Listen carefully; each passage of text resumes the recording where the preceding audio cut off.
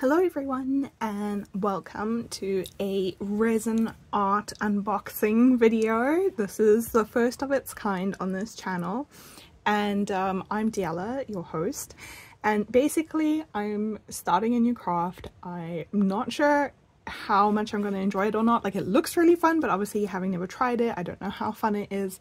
So I've ordered some supplies to try, and I'm going to take you along this journey. So any videos that I'm going to be posting shortly after this video that are to do with resin are definitely not going to be like how-to tutorials, more just kind of a craft along with me as I discover how to do stuff and how not to do stuff. So I did open some of the packages previously, just because I ordered them off Amazon and I wanted to make sure that it was all correct and I didn't have to send them back. So some of them are open. So for example, I have purchased this craft resin creative liquid. So it is an epoxy resin where you mix the two different parts and then it will cure over time. It does say non-toxic, so no VOCs, no BPAs, but I will be wearing protective, I'm going to wear gloves and I'm going to wear a face respirator mask, just to be safe anyway. But so basically, oops, this is what it looks like. You have A and B. There's just some information on here, and you will just mix the two different parts together. So this is the hardener and the other one will be the resin. And yeah, basically I have never used this, so I don't know much about it, but that is what came in this box. Oops.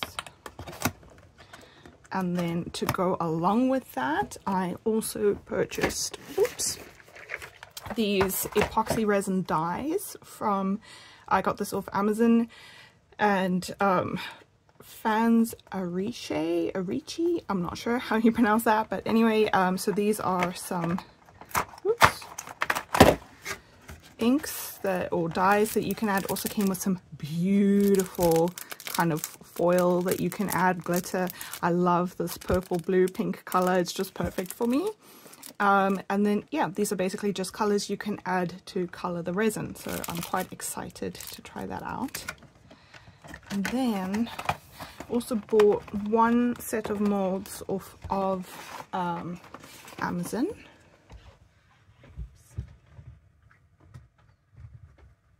So these are coaster molds. This is the base for the coasters that you will kind of put them in, and the round ones, I believe you just put them in like that. And then these are the actual molds for the coasters themselves. So these are silicone molds, so you just make sure that there's no dust or anything in them, and then you pour in your resin, and then once it's hardened you can just take it off because the resin will not adhere to the silicone.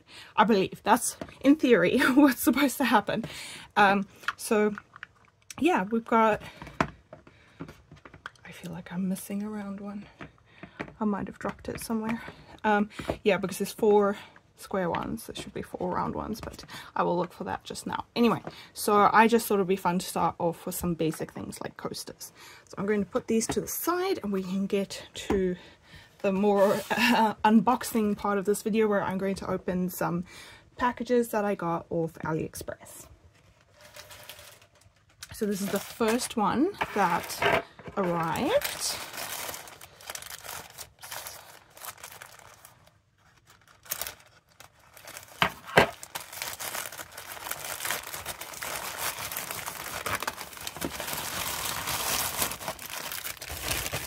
Okay. So I got some of these flowers. They look a bit more squished than I was expecting.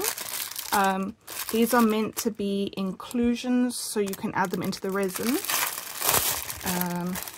I might have to flatten them out a bit because they're kind of squished, like you don't want it to look like that. And also I wasn't expecting these backs, and the reason for that being is that that's going to stick out in the resin.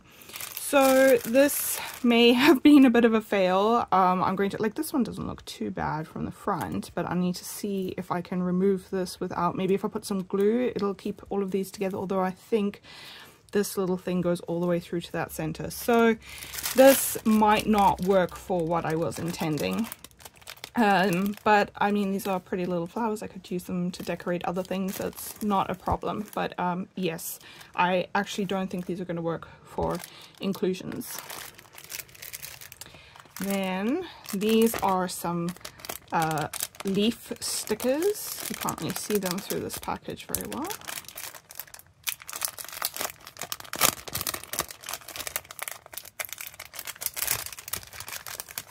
So these are just some stickers. Again, you can stick them down in your coaster. You would actually put them upside down because this, the back of this is going to be the front of your coaster. So you can place it like that. You put some resin in, you put that down, you let it get harder, and then you can pour in more. And then at the end, you'll have a nice design in your coaster. So that is one of the things I ordered, and those I think will work very well. The other thing to note is that these are kind of like plastic stickers. Are these even stickers, or they're just plastic shapes? I'm not sure. Oh, it says PVC sticker. So the thing to make sure is that it's not paper. Again, this is not from personal experience, this is from research. If you use paper stickers, you need to seal them before you do the resin, otherwise you can have issues with the paper and the resin. Oops. Okay, then what is in here? Oh, that sounds like glitter.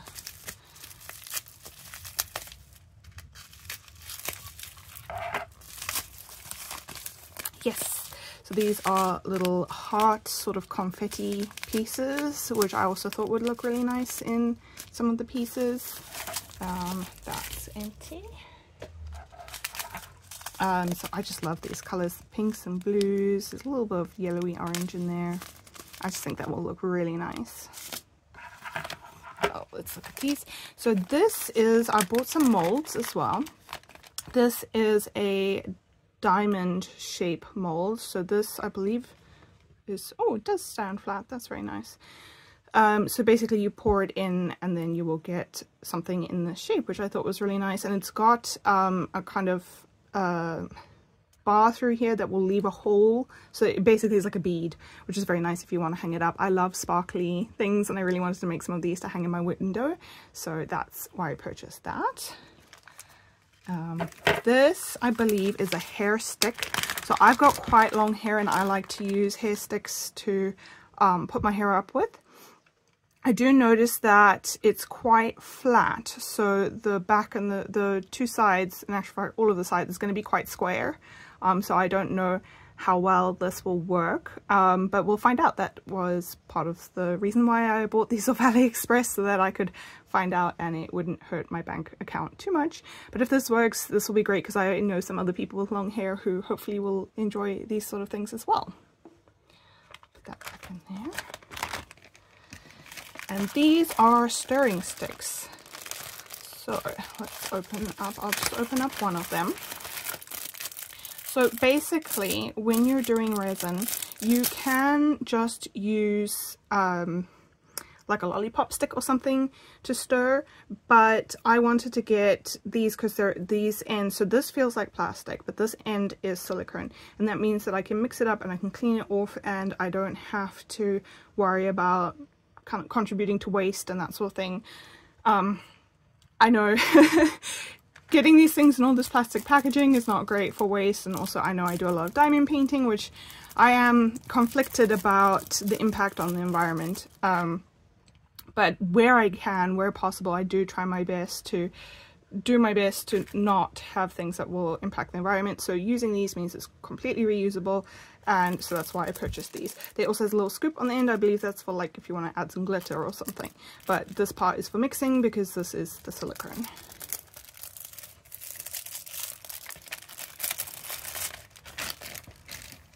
Okay, and then count this.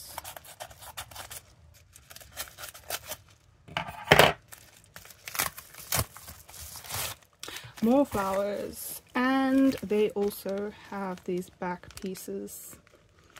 I'm really gonna have to try and see if I can make that work, because because that is quite disappointing. These look really nice. I think they would be really nice in some coasters or that sort of thing. I'm going to have to, if you have any suggestions on what I can do to snip off the back of, I mean, maybe I can just try one of them. Oh, let's try now. I will pause the video and get some more suitable scissors. Okay, I decided instead of scissors, I'm going to try this with some pliers. So that would actually work. It doesn't have to be completely flush. Oh, let's zoom in a bit.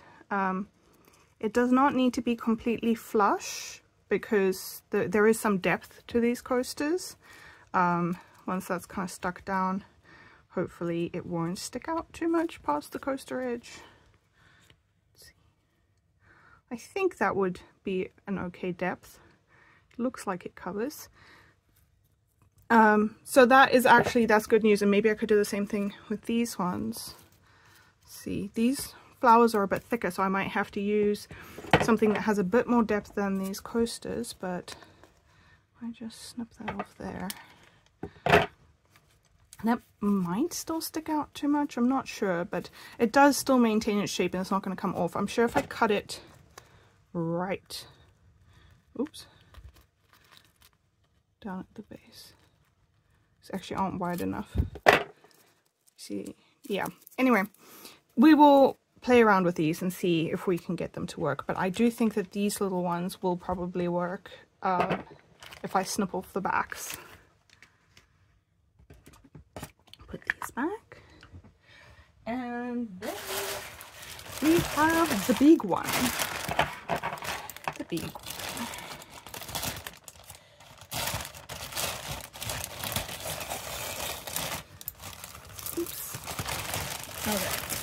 I think I'm going to have to put this to the side and pull out the pieces one at a time, otherwise we're not going to have enough space on this table to have a look. Just remove that because it's blocking light.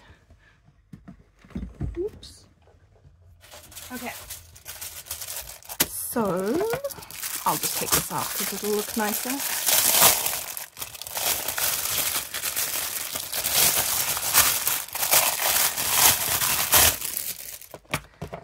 How adorable are these? This is actually bigger than I thought it was. I thought it was going to be a bit smaller. But I just think these are super cute. And part of the reason behind getting this was because I saw that when you mix up resin, sometimes you mix up too much when you're making a coaster and you have leftover, and in order to stop wastage, you could always pour in to other molds that you have lying around and just kind of use the ends of your projects up in them, and then eventually you'll have a cool layered multicolor thing. And so I wanted some smaller, these are actually a bit bigger than I was thinking, but I wanted some smaller pieces that I could use just to kind of use up any waste pieces, and I love animals, so I thought these paw prints were very cute. We have some more inclusions here. Oops. These are stars. Very pretty. And this is again in an effort to reduce wastage.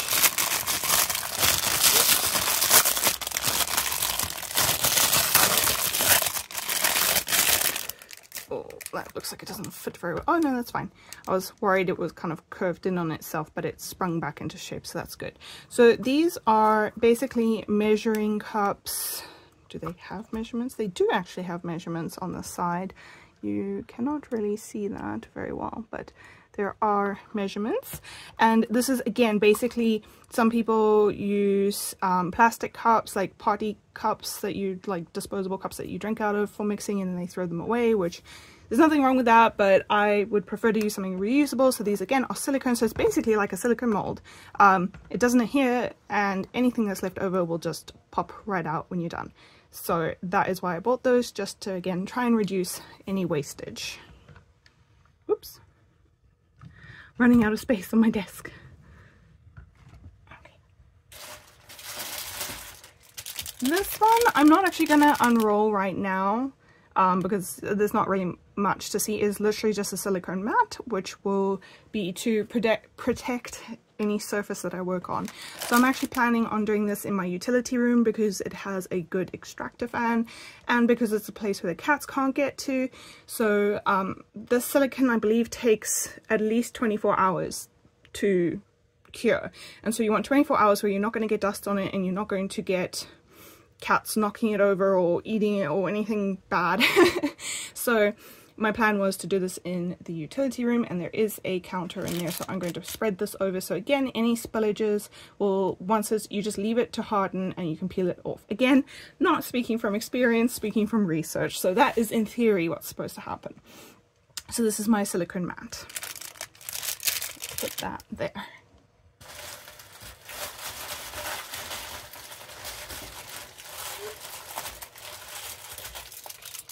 These are some more inclusions.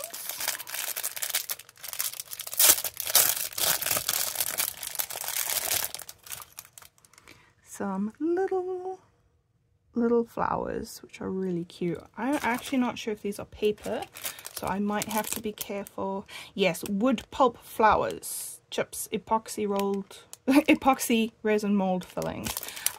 So I need to be careful. How do you open this? Oh, the screws. Oh, that's a really cute container. I'm not sure if I need to be careful with these. Oh, they're colored on both sides. That's nice. I'm not 100% sure about how these will go without being sealed, because it does say wood pulp, but then it does also say that it's meant for epoxy. So I might try one or two of them and just see what happens. Whoops, excuse me.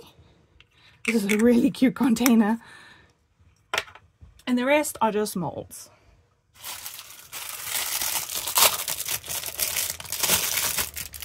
I got a unicorn mold. How cute is that? Now, I'm not very clued up. Like I said, this is my first time trying out resin. I know there's a difference between deep casting and like mid pours, and with deep casting you need a different type of resin because it can heat up too quickly and it can cure too quickly. It can destroy your mold, so you need a specific type. And I don't know what the threshold is. I presume it's for volume, like how much liquid there is. And I don't know when you tell, is this a deep pour or is this a mid pour or whatever. So I'm a little bit nervous about that. Like, this is starting to look a bit on the large size, like that's going to have a decent amount of liquid in it. So I don't really know, but I will find out, I guess.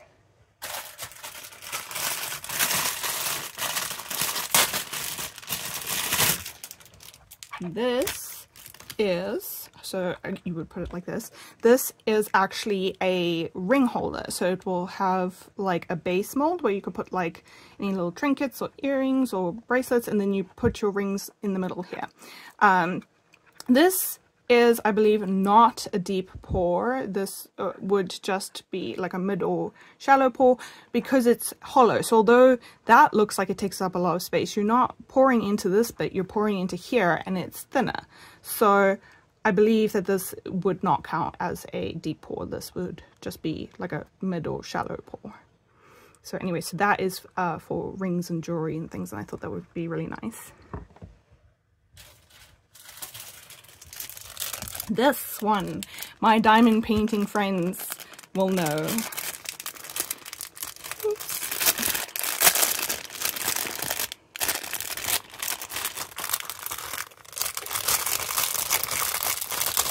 So this is a pen mold, and it does come with the pens. So I believe you stick, whoops, there's like a little bit there, you stick that in there, you stick that in that end, and then you pour your mold and it's on your pen. Very nice pen. But I'm wanting to see if there's a way I can do this for diamond painting pens, because I can't do wood turning yet. No, I'm not sure if I will learn to turn the, I think I've said in a previous video, there is a place near me that does actually teach turning on a lathe, but I wanted to see if I could just cast, like I have this pen here, which is a beautiful pen from Neptune Resin, and this was just cast, this was not turned. So I'm not sure how I'm going to handle the end, whether I should put the tip, like get one of these tips and put it in there before I cast, or whether I would drill out a section and then insert it. Like, I'm not sure. So that's going to be an experiment, but this was specifically bought with diamond painting in mind. Oops. Those there.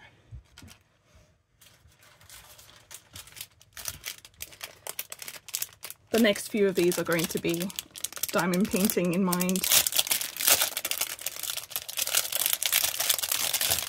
This is another pen mold. It's kind of hard to show you. This one is just kind of sort of rectangular in shape, like very kind of straight sides. This one has a bit more detail, more rounded, sort of, it almost reminds me of like maybe a Harry Potter wand or something like that. So this one did not come with the pens, but you can see there is a place to insert your pen like that in there. So again, we'll see what I can do with the nibs. I don't know how that's going to work. And this one I'm very excited about because I haven't seen anything like this with other resin artists.